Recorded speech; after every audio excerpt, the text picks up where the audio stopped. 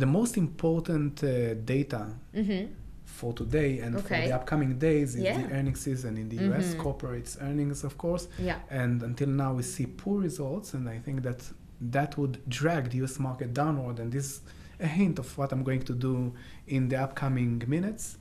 So this is for the long term. I'm expecting depreciation in the US market, at least 5%. I don't know if we are going to see market collapse, but we definitely going to see depreciation in the S&P 500 at least. Even though we received 5%. mixed data last week. There is no, we are not looking at the data now. We know we are after the major economic data prints. We know what is the current situation.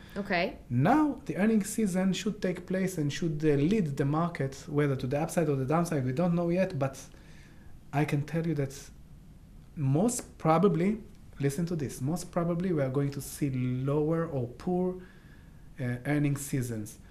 And we are looking for S&P futures until the end of this week.